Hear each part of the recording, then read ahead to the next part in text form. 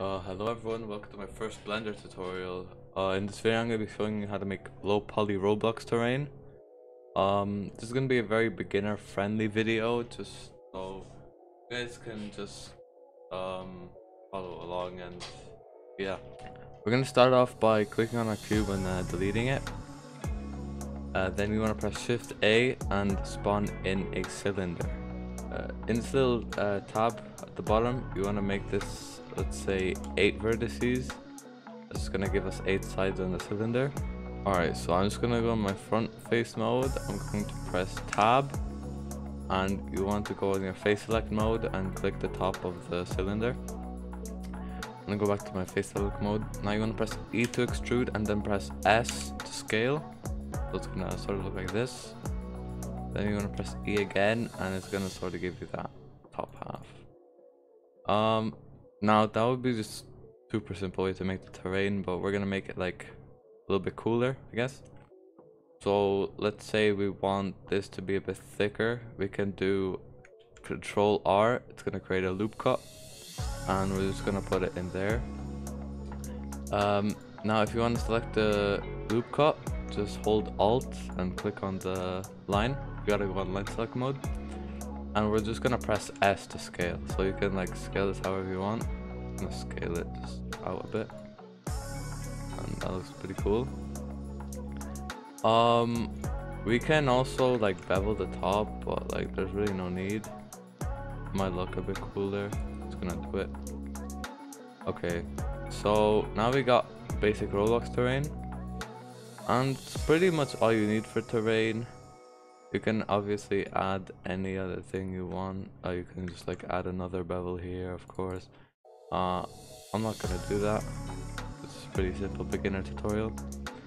So you might be asking, how do we actually make it like texture and stuff, how to make it look good? If you guys want, you can also shade smooth. You just right click, shade smooth. It kind of looks weird. I don't really like it. You can shade flat. So we want these to be 2 different parts. So what we're gonna do, we're gonna go into wireframe mode up here. It's kind of just, yeah, gives us like kind of an X-ray mode.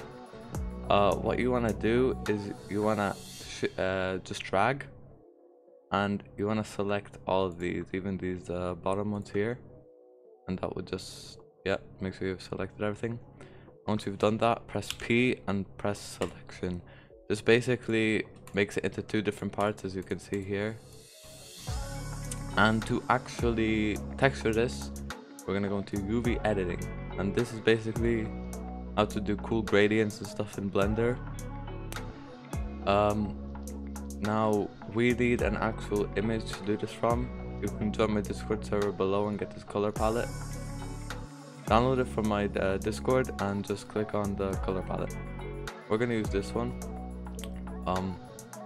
Okay, so we have different colors here. Now the way we actually do this is we have to click on the object we want to color. So let's just do the top of the terrain. Let's press tab to go into edit mode. Now press A to select all, and as you can see, it's kind of over here, but it looks kind of weird. So what we're gonna do is we're gonna go project from view. We're gonna press U, then we're gonna do project from view, and then it looks more normal here. It looks exactly like it.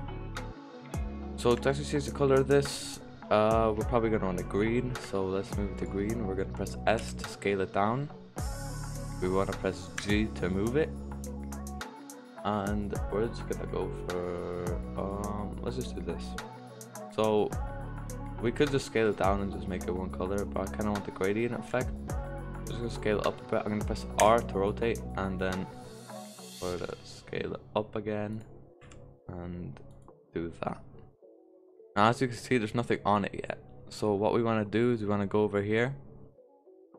We want to click on the material properties, press new, base color, and image texture. Then you want to press over here, and you want to press the color palette. Now to actually view like the material, we got to go into material mode, and that's the material there. So that's it colored. Now we could make this a bit darker, but I'm just gonna move on to the next part. So for the next part, it's the same exact process. U, project review, S to scale. Now we want this brown, so we're just gonna put it. So we're gonna go for the lighter here. Scale it up a bit more. Okay. Now once again, new base color, image texture, color palette. And that's basically how to make Roblox terrain. I'm gonna make a whole separate video on actually how to import this, or you can just search it up on YouTube. Doesn't really matter. But that's how to make terrain in Blender.